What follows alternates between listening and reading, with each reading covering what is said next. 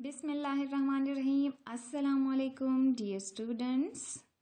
Hope you're all well. As you have learnt backward counting yesterday, today we are going to learn double digit sums addition. Yes, double digit sums addition. Come to the first question. Yes, these are double digit sums and with tens and units. You have learnt already about tens and units. Yes, whenever always it's two-digit numbers, the right side numbers will be always unit and the left side numbers will be always tens. Do you remember, girls? Okay, very good. Okay, now first of all we'll count units. We have 5 units here. You can draw 5 units. 1, 2, 3, 4, 5. Okay, and the next unit number is number 2.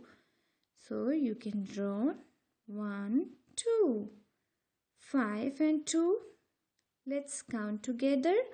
1, 2, 3, 4, 5, 6, 7. So the answer is number 7. Now let's count the tens. The first number is number 3. Here we have 3 tens. So let's draw the bundle of tens. 3 bundle of tens. I have already drawn for you here the bundle of tens. 1, 2, 3, and you will also draw in your book for yourself, and that it will be easy to count and write the number. Okay, and the next number is number 6. So draw 6 bundle of tens. 1, 2, 3, 4, 5, 6. These are 6 tens. These are 3 tens. Count all together. 1, 2, 3, 4, 5, 6, 7, 8, 9.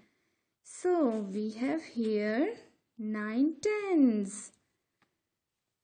So 9 10 mean 90.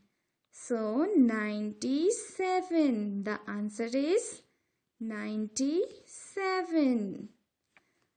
Okay, girls.